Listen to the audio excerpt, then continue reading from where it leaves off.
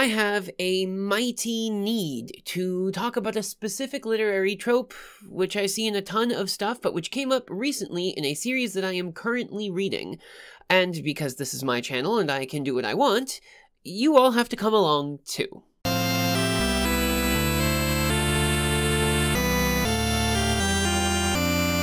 I recently read the Percy Jackson and the Olympians series, the first 5 books in the Riordan verse, partially because my partner's hyperfixation is this universe, and I like to be supportive, and partially because I'm going to be using the first book in a future class I'm going to be teaching on popular literature, and there's a ton to talk about in it. So, this is your one and only warning about spoilers for the entirety of the first 5 books, Percy Jackson and the Olympians, as well as at least the first 2 of the second series, Heroes of Olympus. I'm not going to be doing a huge analysis of this story or like a close reading or anything like that this time, so much as I want to talk about this trope. So your chances to leave unspoiled are dwindling. Okay, here we go. Percy Jackson is the son of Poseidon, one of the 3 very important gods of Olympus, and he starts out, like, actually pretty strong in the story, like, right off the bat. And from there, he basically only skyrockets higher in the powerfulness metrics, I suppose. Among this kid's many feats are causing Mount St. Helens to blow up, Mount St. Helens is about to blow up, it's gonna be a fine swell day, fighting the god of war Ares one-on-one and not dying, tearing off the horn of a minotaur barehanded and puncturing its brain through its skull, killing it, and having a body count in the thousands.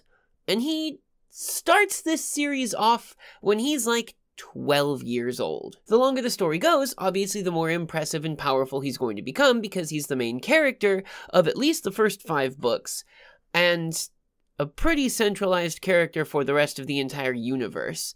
And it's apparently a fandom meme, like in the Percy Jackson fandom, that Percy thinks he's like just trying his best, and everyone else sees this sort of like terrifying whirling death machine with the power to tear continents apart. And so he'll like go out and like crush a sea monster with the ocean, and then come back up and be like, whew, you guys want to get donuts? And everyone else is like... At the end of the first series, Percy has to one-on-one fight with the Titan Kronos. Which, okay, actually, hang on, sidetrack for a moment. We all know that Kronos and Cronus are 2 different guys in mythology, right? From what I read, there's a sort of middling consensus as to whether they were consciously identified with each other by the Greeks or not, because etymologically they have different roots, but are almost identically written, save for the very first consonant. Kronos, the CH one, the one that we romanized into the CH sort of sound, that's the one that controls time. He's got domain over the cycles of time, and therefore the whole, like, cycle of the seasons and that kind of business, and he is portrayed as an old man with, like, calloused hands from having worked long times. Cronus, on the other hand, that's the Titan Lord who killed his father with a scythe and became ruler of the skies before Zeus did the same thing to him. Apparently, during the Renaissance, the conscious choice to identify them together, partially because their names sounded so similar, I suppose, as one being became much more prominent, and as a result now we've got the imagery of Father Time holding a scythe. That's some like weird syncretism there, but that's ostensibly to show the cyclical time by the means of a harvest cycle, I guess. I mean, we see him in like Poor Richard's Almanac and all of that, and those guys are really concerned with when you can and cannot harvest your grain. So the fact that those 2 are conflated as being the same guy in the Riordan verse is fine, I guess. Like, it's not a big deal, really, but I thought it was weird that after all the apparently pretty deep research that Riordan does for the characterization of, like, gods and titans and minor deities and that kind of business in order to be able to modernize them and make them fun to read, this is a detail that he either missed or decided specifically not to address. Anyway, Kronos in universe, Kronos is the King Titan, and his whole deal with coming back to life after having been sliced to bits and tossed into Tartarus spells the end of Western civilization because the gods will all be destroyed, Mount Olympus will be destroyed, and the gods are, ostensibly, what makes up civilization in the West. And Percy basically bodies him.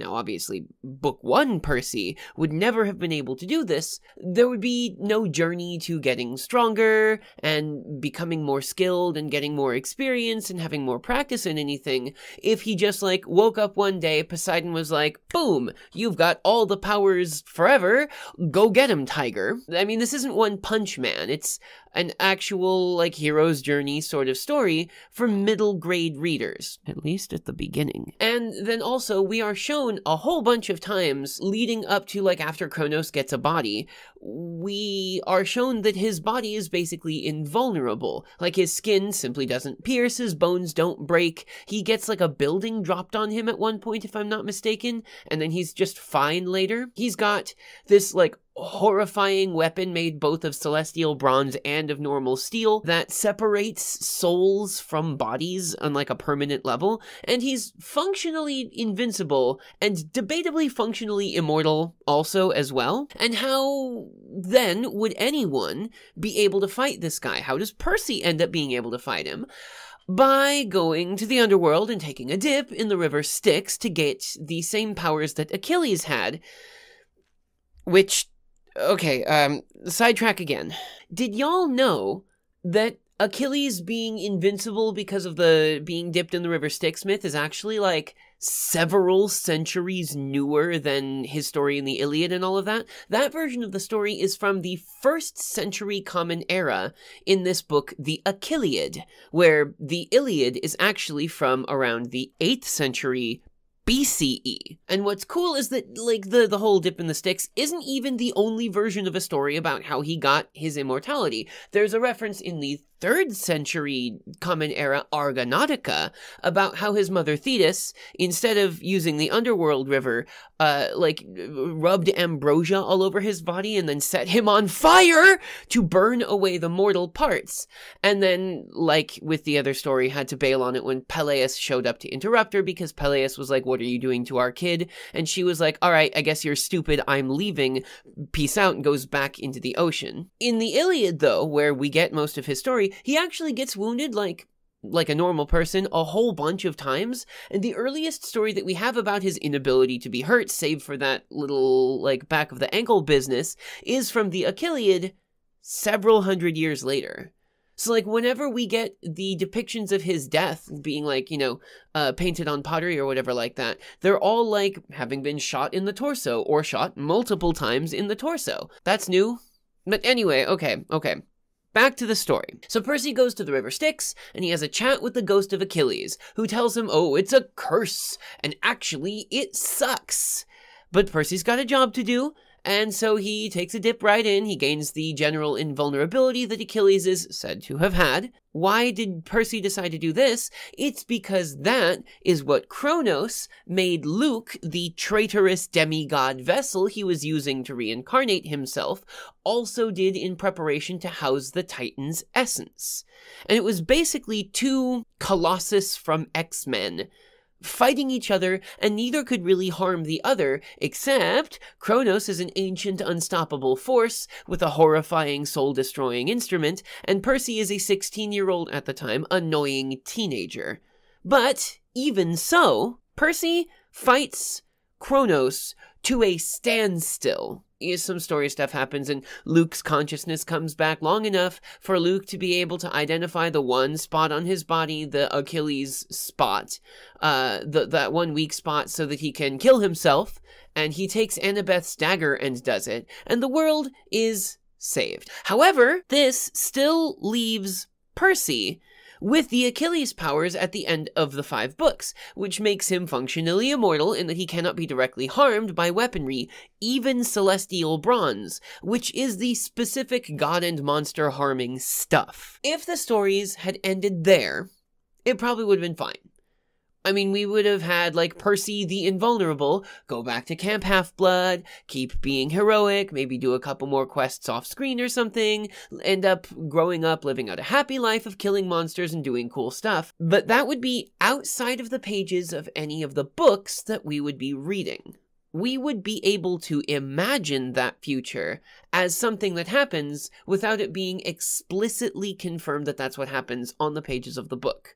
And that would be fine because that is the end of a story. That, like, Percy saves the world, the Titans have been destroyed, or defeated at the very least, the world is fine again, the gods all have to recognize all their kids and everything, right?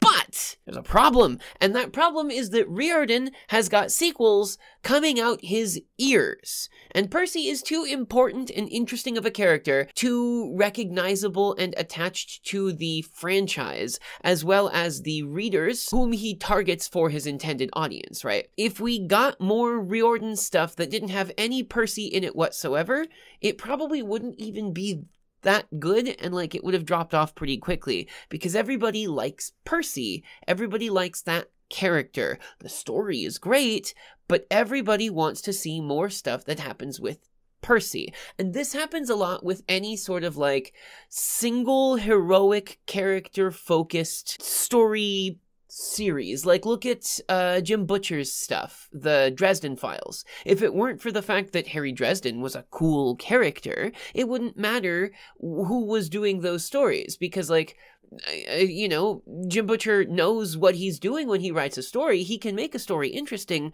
but he wrote his main character, his totally not Constantine we promise, Harry Dresden, into existence, and everybody likes him. So now you gotta keep stories coming. Or Sir Arthur Conan Doyle did the same thing with Sherlock Holmes. He even killed the motherfucker. He straight up killed Sherlock Holmes because he was like, I don't want to do this anymore. I'm done. I'm bored. I don't want to do these stories anymore. And then the entirety of the English public went, I think you've made a mistake there.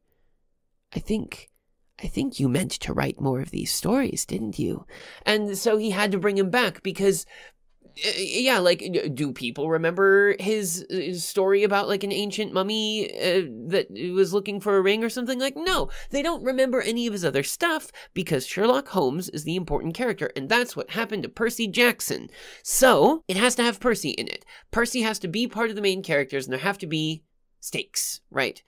So he's too important to get rid of, which means he's got to be brought back as a main character in the sequels, the next 5 books.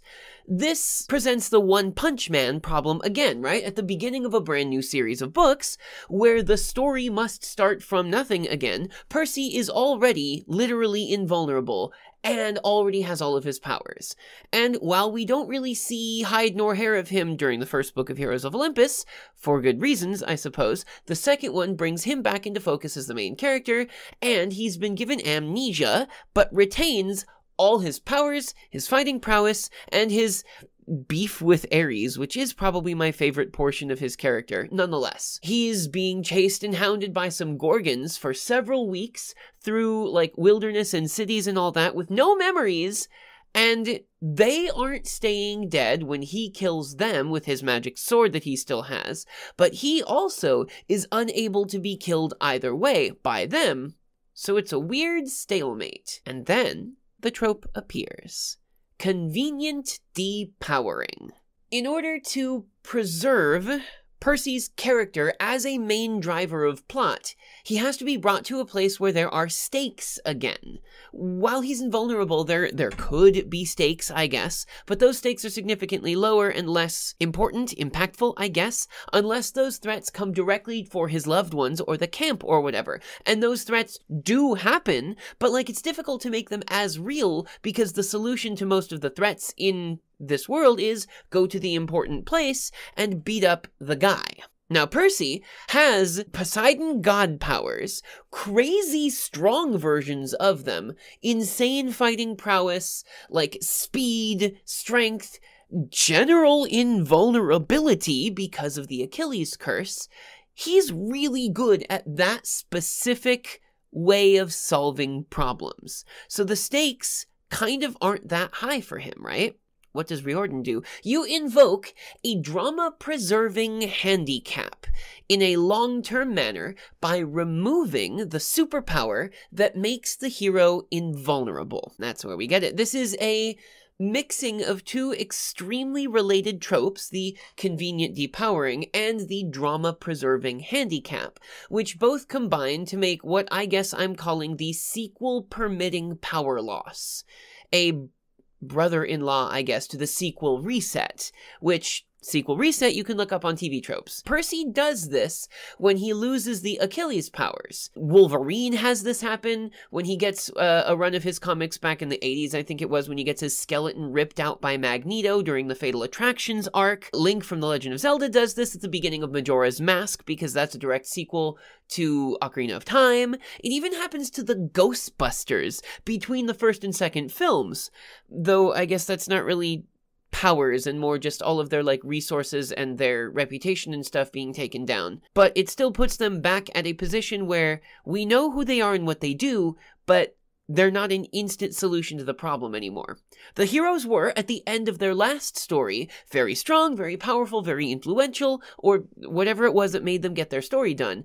But they need a convenient way to stay relevant, but not overpowered, so that the sequel can happen. I think for me, the most egregious and recognizable example for people from my generation of this trope comes in the form of the Pokemon anime, where every time Ash finishes one region and he's got this cool team of rad Pokemon, he leaves his team of Elite Four beating leveled Pokemon with Professor Oak, and just takes along Pikachu with him to start from basically nothing and get ritually curb stomped again and again and again and again and again every time he goes anywhere. This finally gets stopped at the near the very end of the Ash era, when he finally is able to go back and use all the Pokemon that he's collected and all that, right? But every time it just resets him back to zero, and you don't need to. Nothing the story is forcing you to, but you have to be relevant again. And if you're not brought back down to a level where the, Gen 4 version of Rattata and Gen 4 version of Caterpie are a threat again, nobody's going to want to watch it, because now the solution is just Ash beats up everybody. Now, this is distinct from the instances where someone gains hella power in a short period, only to have it removed to maintain the status quo of the series or whatever, which is a common plot in episodic stuff. And you'll see this happen in children's cartoons and in episodic weeklies and that kind of business, where somebody will be oh, there's a big thing and we have to figure out a way to do it, and then somebody gains the power to be able to beat this guy, and then they go and beat him, and then they get rid of the power and everything is fine and everything is good again and it's completely normal and they've gone right back to where they were. In that kind of example, the power they get is useful for overcoming the current bad guy of the week and would be game-breakingly broken if they were to keep it. But there's some convenient contrivance as to why they don't keep it at the end of the episode or chapter or volume or whatever it is, whatever media you're using, and everything has to go back to normal. That is a trope that has roots dug so deep in so many genres that it's inevitable to see in basically everything. But it's not the kind of big level character changing stuff that I'm actually talking about here, right? Now, in Percy Jackson and the Olympians and into Heroes of Olympus, Percy's only really got the Achilles curse for a comparatively short amount of time in comparison to the rest of the books. He gets it in the last book and then loses it immediately 20 pages into the next time that he shows up. But it's literally the culmination of the entire plot that rides on him having this power. There isn't a way to defeat Kronos without him being made invincible in the exact same way that Kronos was, but Percy legitimately fights against this idea for at least an entire volume of writing before he agrees to it. And even then, this is ridiculous, even then, the stupid kid who suggests that they go down to the underworld and have him take a dip in the Styx in the first place, goes back on it and is actually, maybe this might not be the greatest idea. that I've ever had, the kind of idea that we thought that it would be, but he has to, and he does, he takes a little dip, and he gets the ability to be 99.9% unharmable, except for the, like, tiny 1 centimeter spot in the center of his back, and that's the tipping factor for the Half-Blood team against the Titans. It's a curse, or so Achilles says, and I suppose there's, like, some manner of in-universe explanation as to why it's actually a curse. Like, it makes you harder, better, faster, stronger, right? Better at fighting, more resilient, you don't take damage, you still get tired, I guess. You get tired a lot faster. You can still feel pain, but it is significantly lessened, right? But, like, that's the thing. You get tired a lot faster. And you can still technically be harmed by other stuff, just not like combat, not like weaponry. Fire still works, poison might ostensibly still work. There are a couple things that are explored as a possibility. You could just get vaporized by a god, because that's always a possibility in the PJO universe as well. And there's one tiny point on your body somewhere where you choose to be vulnerable, and if that spot is damaged in any way, you instantly die. This doesn't feel like a curse to me at all, really, in my humble opinion, but I'm no expert on curses, so, you know, don't take me as an expert on this. But, okay, so this is the point where Percy is the most powerful he has ever been, because this allows him to use his water powers alongside his being completely unkillable, even if it's for shorter periods of time. He does have like a power limiter sort of built in already, in that he gets tired a lot faster, but even that limited power would be insane for him to start the next series of books with. Because he would just be like, oh, there's more Titans, let me just go fight them, it'll be fine. We can't do that. We have to find a way to bring him back down to a relatively low power level. Relatively. For Percy, that relatively low level is still stupid strong. He's still got his amazing god water powers and his ability to fight insanely well, despite not remembering basically anything, but that is a level of power that can be managed within the narrative. After all, it's a sequel, not a reboot. We can't have him get completely depowered. This level of power is matched by the other complementary characters in the story, or, well, matched by one of them and approached by the others, I guess. So it's an acceptable level. Obviously, the main character is allowed to be more powerful than the others because they're the main character. I personally really enjoy stories where the main character is actually not as powerful as some of the other characters that might be on their cast or whatever. There is an anime that I watched a long time ago called Gakuen Arisu, which is another one of those, like, kids with magic powers go to a school in order to be shielded from the world, be able to fight bad guys and all that sort of business. And this happens, like, way before My Hero Academia. But basically, this girl goes in, and she apparently doesn't have any powers, but she gets accepted anyway on the grounds that they can tell that she's got something, and what it turns out she's got is the power to turn off other people's powers. And that makes her not that much of an issue, because she doesn't really understand how to do it. And so she's very easily affected by everyone else's powers, and she doesn't know how to make hers work for like a really long time until it finally becomes important, and then boom, suddenly it's actually good. And that's the character power-up level. That's the taking the level in Achilles that happens, right? This is the third sidetrack for this entire script. Imagine if you could finish Pokemon Blue version, and then you bloop, bloop, put in your copy of Silver, and instantly load up your team from Blue version at the very beginning of the game. And they're like level 85 or whatever it is that you trained them up to. That is what leaving Percy with the Achilles powers would be like. There's a possibility that there might be some minor threats, but for the most part, your level 85 Blastoise or whatever is just gonna march over all the competition. Like, you go to the electric gym and it's like, oh, you brought out a water type Pokemon? Let me just get out my, electric thing. And they put out, Ampharos or something. And you're like, ah, yes, your level 35 Ampharos, let me just squish with my Blastoise, who, despite being weak against it, is just insanely overpowered. That's what this would be like. So you had to do something. This trope makes it such that it's possible to continue a narrative thread with a character that was once completely brokenly overpowered, while still leaving the possibility for stakes to be high. Heroes of Olympus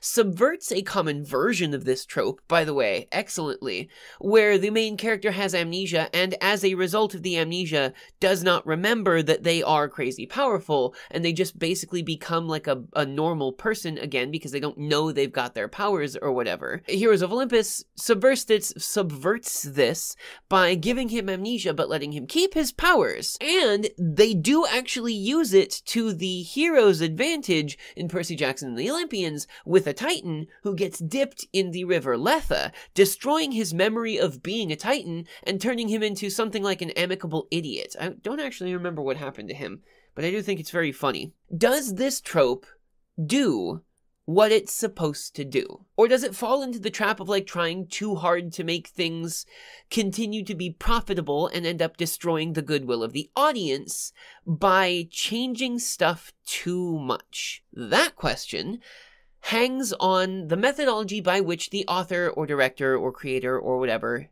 does the thing. I think in Riordan's case, he does it well enough, because we don't spend a ton of time with Percy having the invulnerability on page. We don't spend a ton of time getting used to him being completely invulnerable, and it's only a partial reduction in his powers rather than a full reset. Like in Disgaea 2, for instance, Etna, one of the characters from Disgaea 1, is there, and she shows up, and she gets de-leveled from 9,999 all the way down to 1, which is funny in the context of the game, but it also kind of sucks because it's like, oh yeah, I was crazy powerful, now I have to start back from 0. It's kind of like the whole isekai thing, where like, I'm a normal person, I get hit by Truck-kun, I get reborn as a baby, and I get to keep my brain, but I'm a baby. That sucks for me, but at least it's something, right?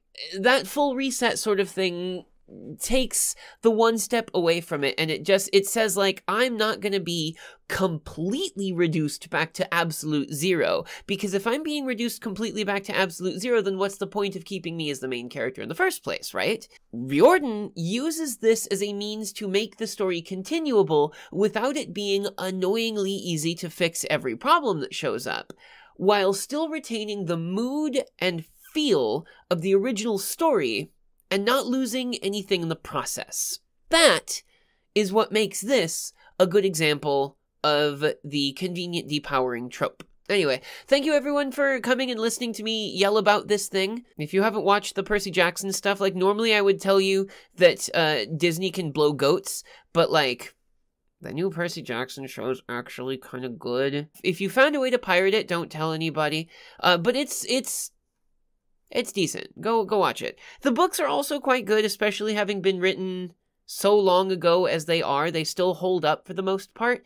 And the drama is decent. The story is good. You can see the growth of the author as he continues writing his books. I recommend them. If you're interested in going to read them, they're all over the place. You can get them for crazy cheap from like used bookstores and stuff. I do think that there is room to do like a scholarly level close reading of several of the themes in the Percy Jackson and the Olympians thing. That might be a thing that we do again in the future. Also, sorry for me sounding so nasally this entire time. I have been having the worst allergies that I've had in a really long time, but I hope that you enjoyed it. If you have any opinions on the things that we have talked about, please put them in the comments, or come to the Discord where we've got a channel that we can discuss literary stuff in. Yeah. Anyway, thank you guys for coming and watching. I hope that you enjoyed it. If you did, the like and subscribe buttons are waiting below this video for you to click on them. You've been on YouTube for long enough to know what those things do, I hope. But do click them. It does help me out by letting me know that people are watching the thing and that you actually enjoy it. We'll see you next time.